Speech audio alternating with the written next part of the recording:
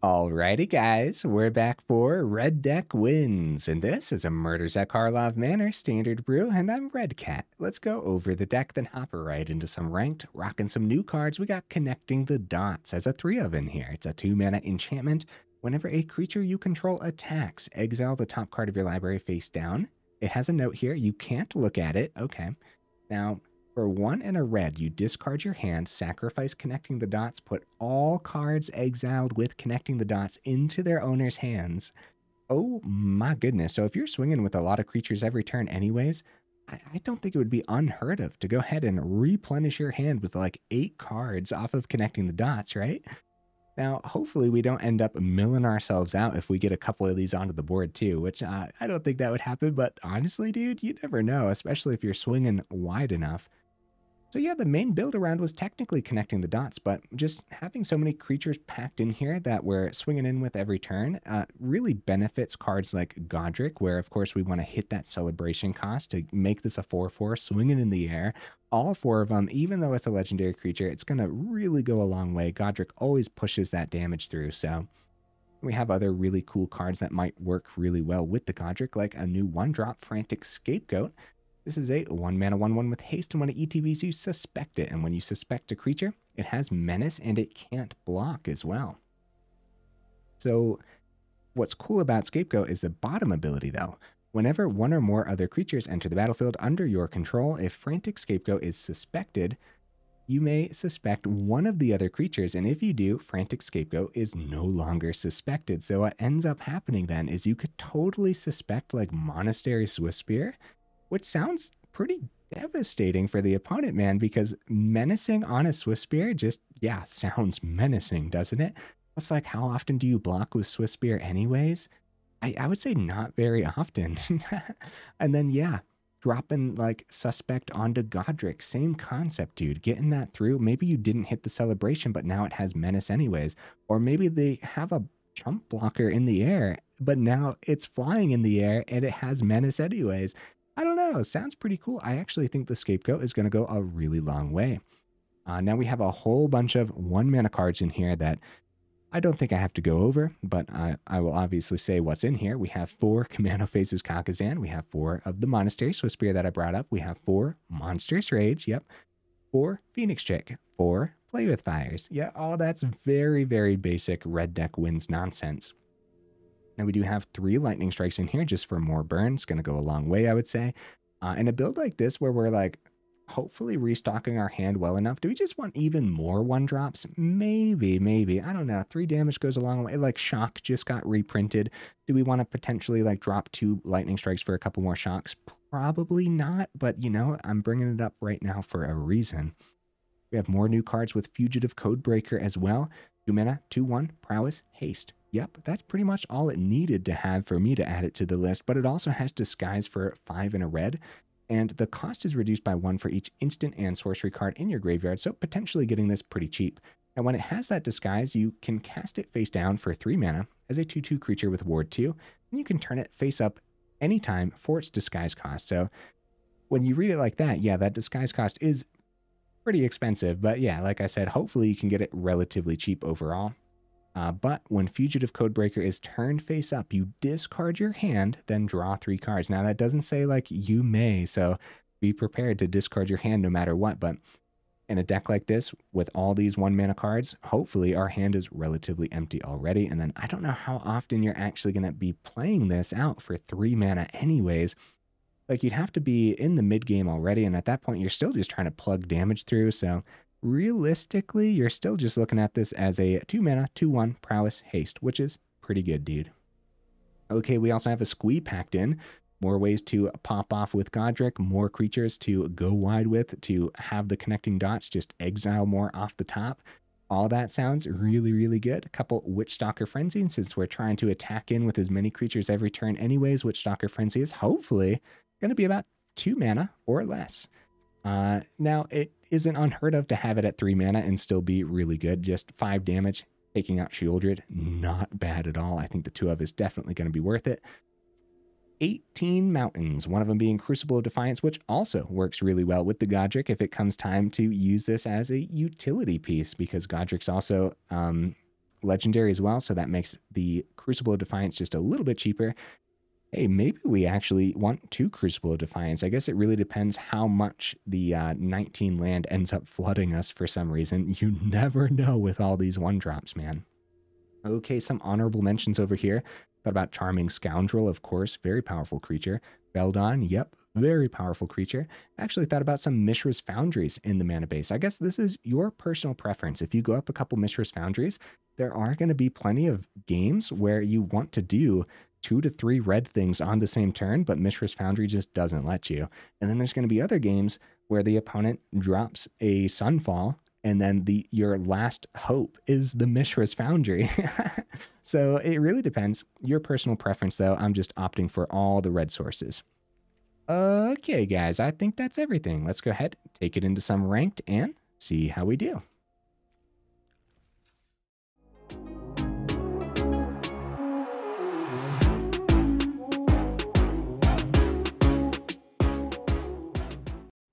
Okay, we'll see if we can get right into that first game. Let's go. What you bringing to the table, opponent?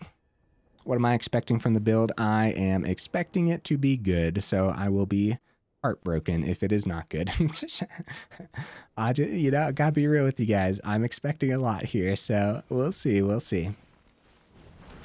Yeah, Goddric style mono red is absolutely devastating, as the opponent has just showcased. Well, it is what it is. You know what? We went first. We were probably going to win anyway. No. Well, yeah, that happens. Every now and then you'll drop the Swiftspear. Oh, man. Now, it is a little bit of a different version of mono red opponent. So, like, you know, give us a break. Well, hopefully we can get right into the next match then. Like I said, I'm expecting a little bit. I think that hand was perfectly keepable. With 19 land, I think we were going to find our third in time, hopefully. But even if we didn't, I think the 2 mana was going to be totally fine. And if we just like top decked a bunch of 1-drops for like 4 turns in a row, I think it was going to be completely okay. Opponent goes first this time. I think this is keepable. It's the same concept, dude. Even if we don't see the third for a few turns, if we just top deck a bunch of 1-drops, it's totally fine. They accept that trade easy peasy. So I'm going to actually just hold Swiftspear back until we get connecting the dots on the board. That's a terrific trade for them. Swiftspear has way more value than Officer. Second Officer, crap. Ooh, okay, yeah, they got a terrific double block here now too. Okay, well, at that point, I was going to go connecting the dots, but now just like having Play with Fire is much better. So unfortunately, holding back connecting the dots for now. Second Swiftspear was a really good draw. We go for the swing. We see where they block. We go Play with Fire. Oh. Well, crap. We should probably still take one of these out, right? Probably Warden? Is that right? I don't know. I don't know which one we want to target, because Officer's really good at blocking these Swiftspears, as we just showed, but at least it trades well. And Warden has that ability too, where they could easily get to that point where they can start buffing that above the range. Hey, return triumphant. Dude, nice, opponent. Okay, well, they can attempt to start to outpace us here. 1-2, Witchstalker Frenzy down to 2. It's just Goddric for the turn. Do we still like full swing? Connecting the dots, see, like not getting Witchstalker Frenzy down. Maybe it is connecting the dots, actually. Maybe we start getting the exile. See, like the prowess goes off. We still have a decent swing. Hopefully we don't like die next turn for some reason. See, we're not allowed looking at these. Okay, opponent goes down to 12. Yeah, I can't imagine what would actually kill us this turn, but you never know sometimes. Have faith in my sword. And triumphant, they got the Archangel Elspeth. Yeah, I was expecting soldiers. I don't know what we're up against. It's cool though. Maybe it's like a Warden of the Inner Sky build, since this lets them generate soldiers every turn. Oh, give it some flying. Yeah. They even Okay, I was going to say they even hold back here, which would be actually really good for them to hold back. Fugitive Codebreaker. We play that. We full swing. Witchstalker Frenzy, the Warden. We make sure one of the Swiftspears hits the Elspeth, right? So, Codebreaker, what a draw, dude. Holy cow, that's disgusting. So, Swiftspear, you to face. I still don't think we end up dying. But you never know. Witchstalker Frenzy. Prowess, prowess, prowess. 5 to face. All right. Nice. And we're getting these new cards down too. GG opponent. Oh, man. See, like we could easily restock our hand. Like 5 cards, dude. We barely, like that was just 2 turns. 5 cards underneath the connecting the dots.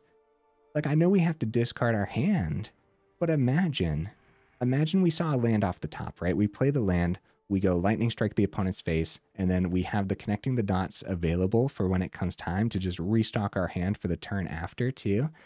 Just like drawing 5, just like putting 5 cards into your hand. Could you imagine, dude?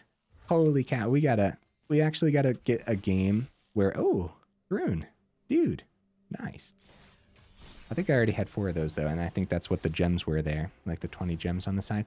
Anyways, we gotta get like an actual game where connecting the dots actually replenishes our hand, because that could have been the game, but the opponent ended up leaving. Okay, the opponent goes first. This is not ideal with double connecting the dots and not a lot of other creatures. A lot of land for the opener too. All right, it was a great game. I say we keep this, push the deck to its limits, see what happens. We have a lot of things, like just terrific things we could swing or draw into as well. Okay, the Scapegoat is now suspected. It's really funny. Ooh, Geologist. Titan of Industry over there. Goddric, that's good. Really good. So Menace gets around it. I'm going to set up for the turn with connecting the dots. You want to play it before combat because, of course, it affects the combat when we get the exile. Goddric is so good for next turn because we get to put that suspect onto it, give it Menace, and get around this Archaeologist. Squirming Emergence. Wow. Well, I mean, they do have the double block now. But, I mean, is that still what we end up doing? Probably. That's still pretty good, isn't it? Menace onto... Do we need the Menace onto it? We can't, like, really successfully swing with Scapegoat unless we do a combat trick here. Setting up with Goddric might mean we just run right into... No, yeah, we do it. We do it. How do you guys feel about that? And give it that Menace. If we swing, they block here, and maybe they take the Goddric, and then we... Actually, I do like the full swing. So we go connecting the dots for 2 more cards. Because now if they see they're forced to double block because of the Menace. And if that was the line that they were choosing, they would want to go the 1-3 into the Scapegoat to make sure they take care of that. We'll take care of the Prankster then. We'll see if they end up getting another creature down to make sure they get that Menace, but now we should be able to get that Goddric into the air anyways. Yeah, I'll tell you what, dude, this connecting the dots. I'll tell you what. All right, so Mountain. We could play the second connecting the dots. Totally could. I'm going to. Like I said, hopefully, when I was going over the deck, hopefully don't end up, like, milling ourselves out with them. Because this is 4 cards off the top here. It's 5 cards under this one. Let's see. Let's get the Goddric into the air. Maximize damage, right? And then, I guess if they block Scapegoat, we go Monstrous Rage onto Scapegoat. I think that's fine. Nothing for the... oh, GG opponent. There's going to be 8 damage coming through, down to 9, and nothing from them for the 4... 4 mana open, 2 white sources, no Wandering Emperor. Also, guys, the Menace was getting through anyways. I should have been a little bit more patient with the Monstrous Rage just in case. So we should have full swung and then just waited, seen what happened, because it still could have been like a Wandering Emperor. Yeah, so let's not forget the Menace was getting by anyways. Like, seriously, how would the opponent stop this, man? I mean, yeah, like a Wandering Emperor on the Goddric, that would have been huge for them. But now that we have like no cards in hand and 4 mountains on the board, we would just like play with fire their face next turn and then just connecting the dots #1 and get 5 cards back or more if we had more to swing with on the board at that point too. 5 cards in mono red. That was what? That was 2 games in a row where our connecting the dots had just 5 cards chilling under it. Yeah, dude. I don't know, man.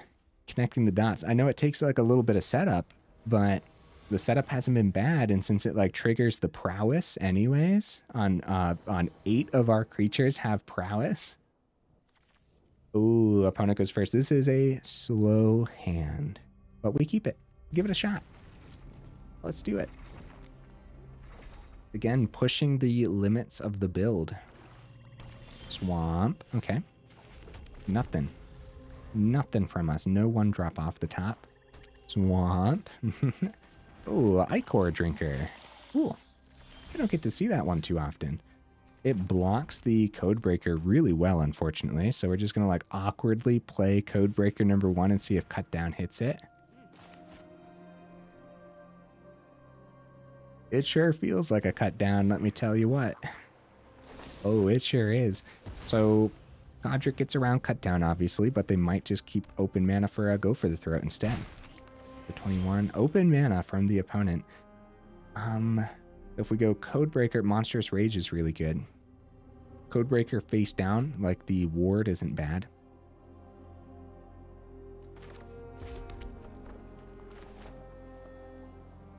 Does Goddric die right away is the question. We got 4 Goddrics in here anyways. Like, Codebreaker with Monstrous Rage could be good, but it still gets picked up by a Go for the Throat since they have all this open mana.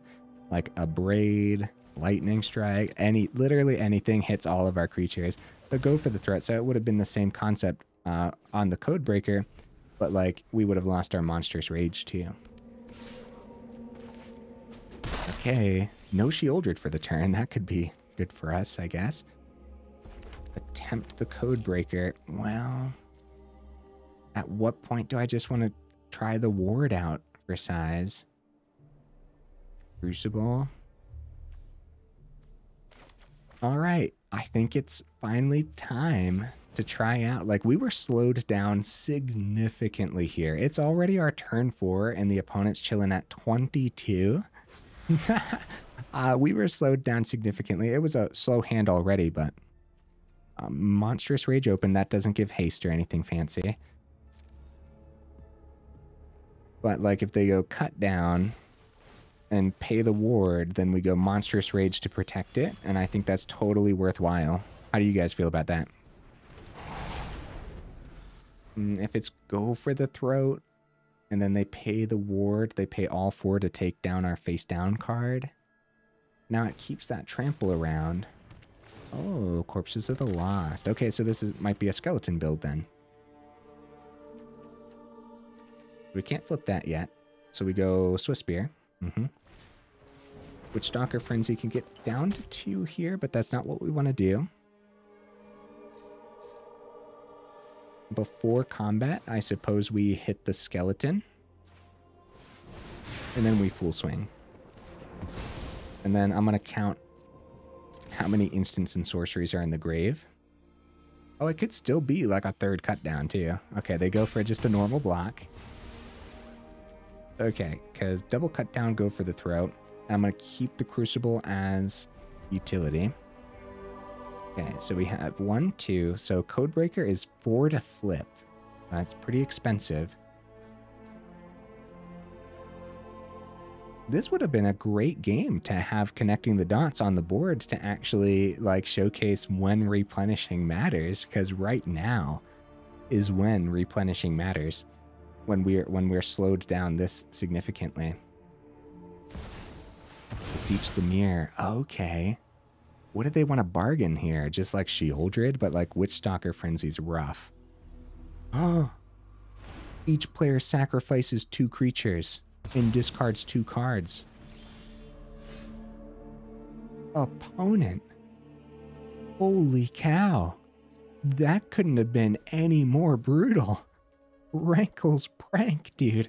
That got rid of everything we owned. Oh my goodness. Okay, well, we have the Play with Fire to their face, luckily. Get that scry at the very least. Dude, how brutal was that? Yeah, I was thinking we were gonna flip. Oh, what do I even want, guys? I don't even know what I want on top. Something better than Scapegoat? What if we hit a mountain, though? I guess if we hit... Dude. I don't know, but I think we want something better than Scapegoat. Goddric. Okay, there we go. Come on, Goddric. Let's get some damage through, buddy. I think they probably even trump with the Incubator. Yeah, we were about to restock our hand with the Codebreaker flip. That was really rough, man. I shouldn't say about to. I'm not sure when I was planning to do that, but we go Incubator. They didn't want to trump just yet, I guess.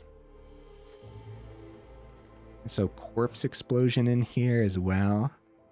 Oh man. Yeah, what do we need off the top? They go for the swing. Maybe it's like I don't know. Ooh. Mountain. We honestly probably still... I mean, first of all, when we play the mountain, this is very much like a Liliana style deck too, isn't it?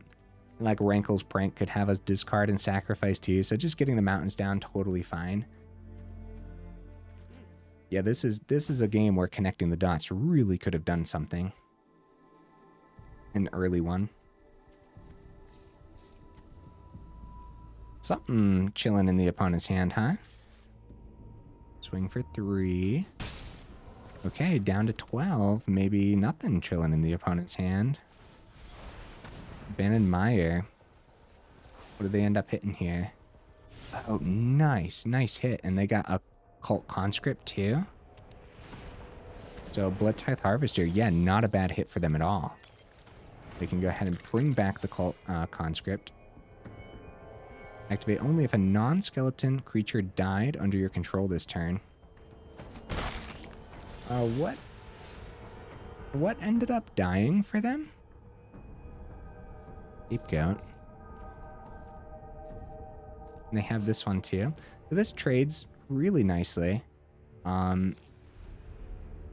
So maybe we keep Scapegoat in hand. Maybe we see another permanent off the top and we can get Goddric in the air. Probably not though, because we have to anticipate just the fact that they're also trying to outpace us. I'm not 100% certain if that is correct to just get Scapegoat down to get the menace through, but it kind of feels okay there. Wait a minute. This Cult Conscript was from their hand, maybe, and then this was the one. They played this for 1 mana, maybe, and then this was the one in the grave, right? Yeah, that's probably what ended up happening there. Go for the swing. I mean, I'll attempt the block. I don't know what could be in their hand. Oh, Blood Tithe Harvester. Yeah. That's what they want. So I guess we'll take the 4. Because they could go Blood Tithe Harvester, hit the Goddric, and then bring the other Cult Conscript back from the grave tapped. This is going to be a tough uphill battle, dude. That Rankle's Prank was something else. Monstrous Rage. So it was actually going to be another thing that gave us a permanent. So maybe... No, this is actually a good swing, because if they block with Harvester, Monstrous Rage helps the Goddric trample through and survive. So at that point, it might come down to what's in hand. They might want to trade out with the blood token. All right, let's see what they end up doing. I suppose it's anyone's game. After that wild prank, I figured it was heavily leaning towards the opponent, but it looks like they're starting to fizzle out just a little bit. They're going to use Blood Token. They might find something here. They very well might. They do. They find a Go for the Throat. Oh, no. Guys, how brutal is that? Down to 3. Threatening lethal. Mountain off the top, dude. Hey, good game, opponent. That was a wild time. Really cool Rakdos build from the opponent, too. Not your typical Rakdos that we've been seeing, which has been Rakdos control. Overwhelmingly Rakdos control when we see Rakdos, so. Alright, guys. Hey, 25 minutes in, making great time. We can totally, like, squeeze 2 to 3 more matches in. Let's do this. But yeah, early connect the dots in that game. I bet that would have leaned it towards us. And that Go for the Throw off the top there, actually, that Goddric sticking on the board with that trample, that would have leaned it towards us too. So we just needed them to not see anything off of that Blood Token. Do we try this? Opponent goes first. Oh, geez. Oh, geez. Okay, let's try it. Let's do it. I think normally this would be a mulligan. I think. But I also think that the deck is more than capable of drawing well. All right, Mountain. Yeah, that's good. Scapegoat. Go, go, go, go, go. Mr. Scapegoat. Run. Woo, no cut down. Beautiful. We go Swiftspear, Suspect It, Kumano, Swing, right? Oh no, get out of my hand, Deep Cavern back. Oh, it actually has to hit like Play with Fire anyways if they don't want us to get back whatever. Actually taking Squee there. Huh. Cool. All right. Mountain. Oh, like they might trade. Probably not. So Swiftspear. Suspect It. I think we stay on track here, right? So submit the Swiftspear. Kumano. Over the burn. Just like getting Kumano to... Oh, thank you, opponent. Why, thank you, buddy. I don't think they trade with Scapegoat, but they might. I think they want to keep that lifelink. They want to swing with it. I don't think they even plan on trading a block next turn, right? If they can just swing with it every turn and maybe get some burn off of their face. Oh, yeah, dude, check this out. Back up 1 onto the Deep Cavern Bat. Gain 2 back up to 17. Cool stuff, but at that point now we're going to be forced to burn the Deep Cavern Bat.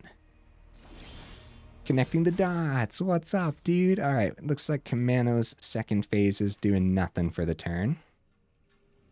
That's fine. They have a great... no. Yeah. Menace on the Swiftspear. Dude, wow. All right. Connecting the dots. Oh, no. Go for the throat, guys. Oh, geez. All right. Well, we'll still go for the swing.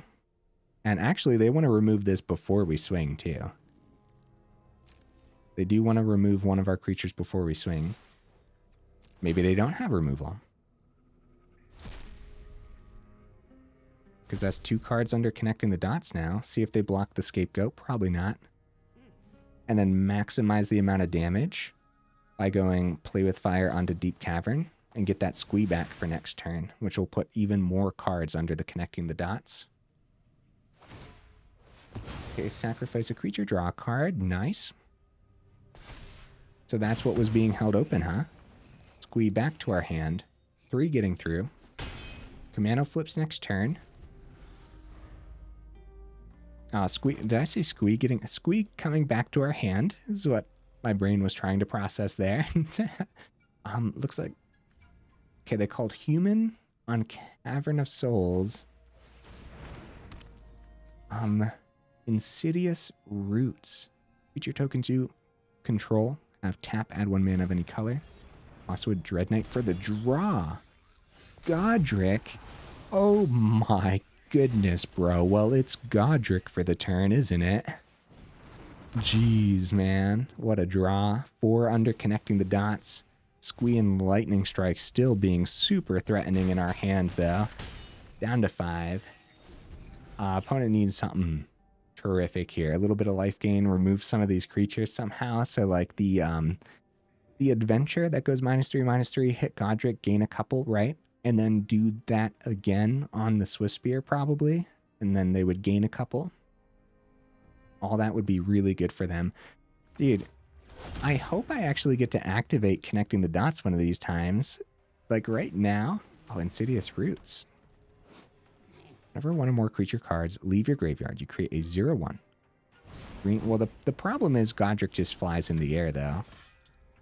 Mosswood Dread Knight does not work with the Insidious Roots because it was exiled, not the graveyard. They are checking. They are double checking the Insidious Roots.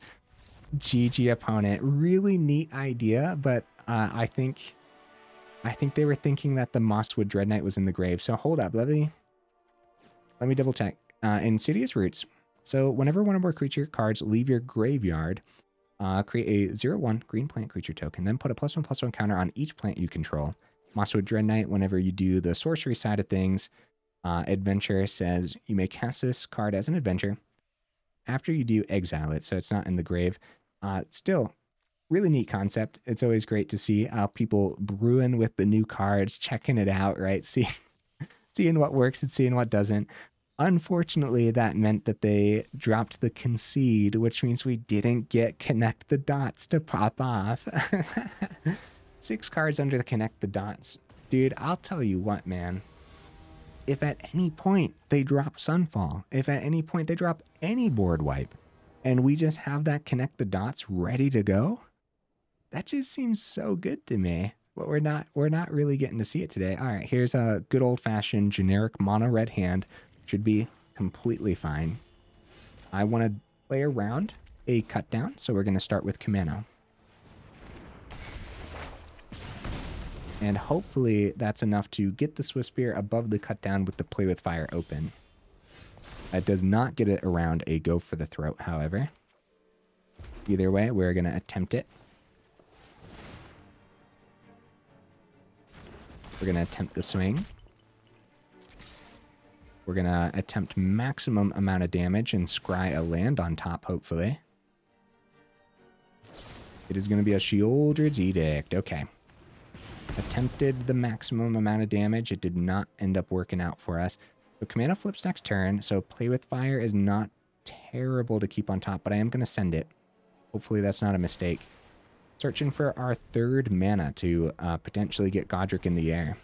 Kumano, okay. Not terrible, but I think we end up just keeping a Lightning Strike open. Well, probably not, actually. Yeah, never mind. We need these Kumanos to flip like as soon as possible all the time. It definitely sucks that we don't have any open 1-mana card, but it's still probably worthwhile to get that to flip ASAP. Deep Root Wayfinder blocks really well. Oh no, Goddric number 3, guys. That's really bad. Alright, we're going to pick up the Wayfinder to attempt to swing with Etching. And it still could be like a Go for the Throat or a second Sheoldred's Edict or something. We're in desperate need of a land off the top. The 3rd Goddric is really, really bad. Okay, Play with Fire. I think it says a lot about the power that Mono Red is in right now. When we're drawing so poorly, but we're still putting on so much pressure. Like, holy cow, man. The fact that we're doing so bad, but the opponent's about to go down to 8 is wild to me. So we want to keep the Play with Fire for their turn. Blast Zone. Oh, crap, dude. All right, let's see if we can scry that land to the top finally. Land, let's go. Now, Goddric might die 2 turns in a row, but the 3rd Goddric, huh? But the 3rd Goddric, that's the one. That's the one that'll survive. So, like, tear asunder max power onto Goddric. That's my prediction for the turn. Blast Zone. Etching. Goddric's alive for some reason. Well, that's actually worse for us because we have, yeah, GG opponent. Ah, geez, man. Like I said, it showcases the power level of Mono Red that we just drew so bad. It looks like they were missing some stuff, though. It looks like they were missing some creature presence. Maybe like Sheoldred would have really come in handy for them too, right? So 34 minutes in. Let's go one more, guys. I like to end on high notes, so we could have ended it there, but like I really do believe we can still end on a high note in one more game. And even if we end up losing, I think the deck performed well enough today, right? I think so. I'm not really sure. When the new set comes out, I wait for the deck tracker to update. And I don't know if it actually got the update yet. So yeah, today would have been one of those days where the deck tracker would have really come in handy. All right, Scapegoat, go, go, go, go, go. They went first, and this looks like a terrifying matchup. If it's just Orzhov, bro, Orzhov's rough. Orzhov has a lot of removal, a lot of life gain, a lot of planeswalker value. Go for Mirrex for the turn.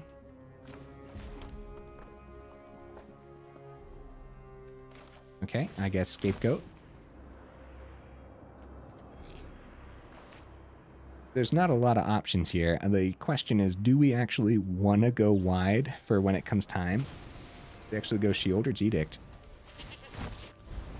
I'm not going to suspect the Phoenix Chick. I'm going to decline, because I think that Orzhov is one of those things that gets creatures on the ground, and so having Menace on the ground is not terrible, but also giving Menace to like Squee could be really good too, so... Lord Skitter. There's the blocker on the ground. Luckily, this rat 1/1 can't block. Holy cow, Goddric. Dude, that's really good. Is it Squee for the turn, though? Squee swing. Squee full swing. They block, like, Scapegoat. Let one get through. We're going wide. Then Goddric comes down. Squee might get picked up by removal. I think Goddric as a surprise is a little better than the Squee as a surprise, and Squee with Menace is a little better than Goddric with Menace. And we still go full swing because they can only block one of the 1/1s. And we still want to maximize the amount of damage going to the opponent's face here. Yeah, Goddric's a great draw, because if we are able to still swing with 3 creatures, like if they only remove Squee, for example, then Witchstalker Frenzy goes down to 1, so maybe we pick up like... Oh no, they pass it back with 4 open. Well, I wonder if we can guess what's in the opponent's hand. Well, at that point, Codebreaker is a great draw. Witchstalker Frenzy, get rid of their blocker. They exile Squee for sure with the Wandering Emperor. Like, for sure, 110% over the Codebreaker, and so we keep the Cloaked Reveler, our Goddric, back. I'm sorry, opponent. I am thinking, buddy. This is actually important, too. Like, really important. Because we have to know what we're running into the Wandering Emperor. And if it's Goddric, they exile Goddric. So, Goddric as a surprise, right? Codebreaker. We're trying to maximize damage, so we go for the haste side of things. Yeah, dude, it's gotta be. Okay, here we go. Full swing. Witchstalker Frenzy. Get rid of their blocker. They exile the Squee. And then hopefully they don't have like a second Wandering Emperor for the Goddric, because the life gain on the Wandering Emperor is one of the worst parts about it. For sure. The exile too, of course, but... Huh! It's not a Wandering Emperor. Dude, I was playing against a ghost. Look at this. They get a couple blockers down. Dude, our Goddric would have been huge. Well, they need to double block that, though. They do go for the double block, which means we're getting a bunch of extra damage through. But now the question is Goddric going to be able to get into the air? Dude, I was playing against a ghost. I 110%, like, no matter what, this was going to be a Wandering Emperor. I mean, it was probably still worth playing around it, though, right, guys? I think so. Sanguine Evangelist. Wow. Okay. They can't block anyways. They're like, let's poke a couple through. Oh, Monstrous Rage. Oh, man. Well, hey, sometimes the game is just like that, dude. I guess we just end up seeing where they block, because they could block in the air anyways. And the Monstrous Rage, like, depending on where they block, like, we might want to put it on the Codebreaker, for example. They go double onto Goddric. and 1 onto the Codebreaker. So we go 1 onto Goddric to save its life, because it goes into the air then. 5 extra going through because of the trample. GG, -1. Opponent, man. I'm so sorry. Like, Mono Red just knows how to draw sometimes, dude. You know what I mean? Man. Yeah, if we didn't, like, literally, if we didn't see Monstrous Rage there, like, the trample wasn't going through, the opponent would have had 1 more turn, essentially, and then it depends what we ended up drawing. Like, I guess maybe, well, Goddric in the air was essential. I was going to say, like, maybe, like, play with fire, take care of the bat, but then Goddric wasn't getting into the air that turn then, without that. Without the Monstrous Rage. Right? Wait. Right? We didn't have any other way. Yeah, because the only 2 things that entered was Goddric, and since Squee was in the grave there, that's really funny that I played around that Wandering Emperor, and we didn't even have to. They doubled down on the Virtue Adventure side, which was actually really good for them, huh? Go ahead and crack this pack real quick. It's a new pack. Let's see what we get, man. Hedge Maze. Let's go. Land. I really wish the land would be uncommons. I can't be alone on that, dude. Having these essential pieces of the meta be rare is just like, it's not cool, man. Yeah, now having them as uncommon so people can play whatever the heck style of deck they want to play, like, you know, it just always makes monocolored decks the most budget friendly, unfortunately. But hey, I'm not complaining. I love monocolored decks, so. All right. 19 mountains seemed fine. It sure felt like we had a lot every now and then, but it always came in handy, right? For the most part. Like, sometimes I guess we would, I guess we'd see like 5 and that was too much. Dude, connecting the dots. It felt like it was doing a thing, but it actually didn't do anything today. Well, that's not true. It did buff our prowess creatures a few times. So that's something. The problem is, like, there's just so much power packed in. Like, when's connecting the dots actually going to help?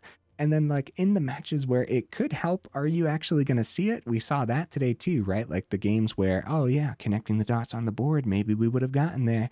But of course, only a 3 of, so you're not always going to see it. And you don't want to go up to 4 because then you'll see too much of it and you're not seeing enough of the other aggressive stuff, right?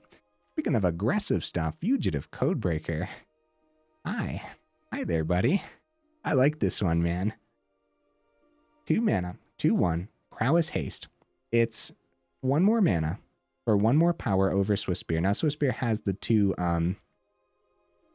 toughness, of course.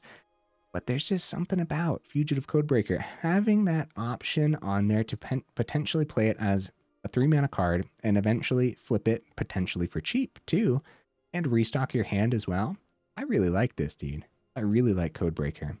I think this is already the 3rd list that I have Codebreaker in since the set came out, so he seems to perform well so far. What do you guys think? Is this a powerhouse of a card? Let me know in the comments for sure. Frantic Scapegoat, the Menace, dude. Menace, like the Menace going on to the Squee. That was really cool. Menace going on to anything. Frantic Scapegoat. Yeah. I really liked the new cards in here. I'm super interested to see.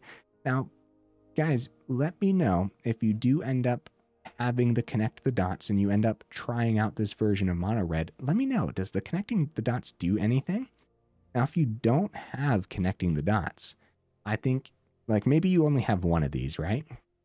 You could totally just run the 1 and then have a couple Ren's Resolves in here instead. And it would essentially do or be a similar concept. The Ren's Resolve is still going to give you some extra cards to play next turn and is still going to activate your prowess creatures anyways.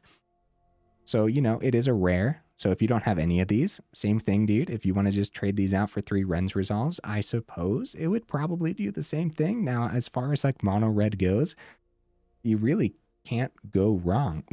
Like, you can probably trade out whatever the heck you want to trade out and still be relatively okay, as long as you have the fundamentals of the red deck wins, right? Which is like Swiftspear, Play with Fire, Kumano.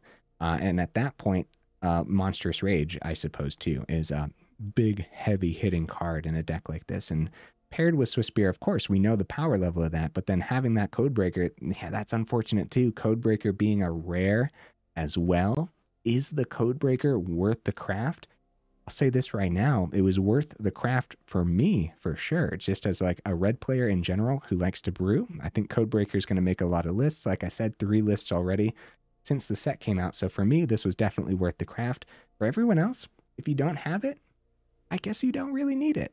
And going up like a different prowess creature probably won't be worth it because I don't think there's any other 2-mana prowess that has haste, because the haste on there is that keyword that pairs with that prowess that makes the Codebreaker worth playing alongside the Swiftspear, right? Same thing with the Swiftspear, right? The haste on this, that's what makes it important. So yeah, I mean, what would we trade out Codebreaker for? I guess just like some of the honorable mentions, right? Like Feldon and stuff like that. Maybe you cracked a couple Codebreakers in your packs, then yeah, definitely go up a couple Codebreakers and then trade out for like the Feldons that you might have already had too. Or like a 4th Lightning Strike. That's not going to hurt anything at all, probably, right? I think most mono red lists play 4 Lightning Strikes anyways. It just so happens I was trying to just fit as much as possible in here that could swing in for the Connect the Dots, and of course could buff the Goddric into the air too. So okay guys, this is the 4th video I'm recording today, so I am losing my voice. Great way to end out the recording evening for sure. I feel like the deck was pretty powerful. I have to go back and see how many matches we actually played and how many of those we actually won as well. Either way, if you made it this far into the video, y'all are champions for real. Make sure you check out that description where we have that Discord link, a great place for the community just to, you know, be together, talk about Magic, drop deck lists, drop deck suggestions, all that fun stuff. And then also in the description, we have the Patreon link too, if you're ever interested in supporting the channel that way. The Patreon really does go that extra mile for me as a creator. And then also, it's a great way to guarantee that your suggestions get played on the channel as well. Okay, guys. This was a lot of fun, wasn't it? Enough rambling, though. I will see y'all in the next video.